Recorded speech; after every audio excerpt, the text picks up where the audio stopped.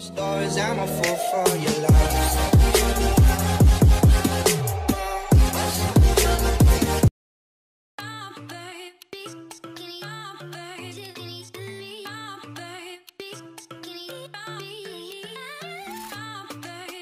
To my channel, and today mag-unbox ako ng Ardeur de France perfume by Ardeur World Marketing. Ano nga ba tong Ardeur World Marketing? It is a Filipino-based company na registered sa SEC, BIR, and Halal. So, itong Ardeur de France naman is perfume distributed and marketed dito sa Philippines by Ardeur World Marketing Corp. So, this is 60 ml, 25% oil-based perfume, and meron siyang 24 scents, bukod pa yung scents ni Bianca Umali and Ruru Madrid. So, try natin. Ito yung kahon niya. Tapos, may Paris na naka-drawing yan. Diba? Ganda. Tapos, ito yung scents niya.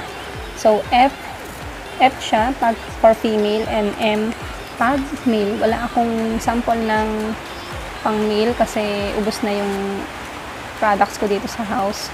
So, try natin tong buksan. Yan. Ganito siya nakasealed. Nakasealed ko yan. Buksan natin.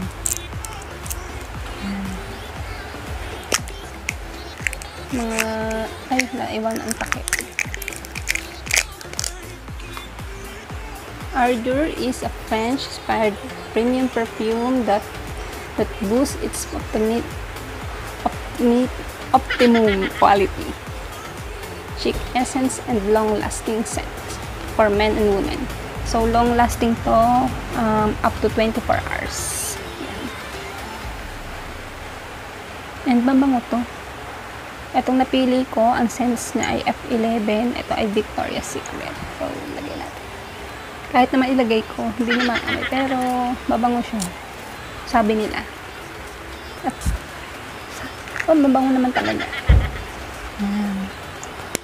So, natry na natin to Ardeur de France perfume. Meron din silang products na mga soap.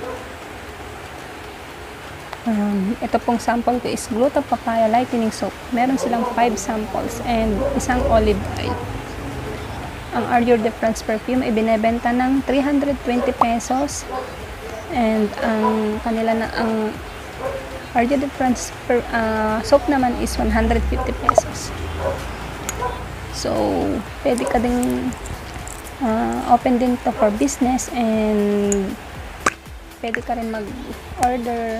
Ita-type ko sa comment sa description box yung Facebook page ko. By the way, ako nga pala ay isang member and product endorser ng Ardeur de France. So, yun lang guys. Thank you for watching. Bye!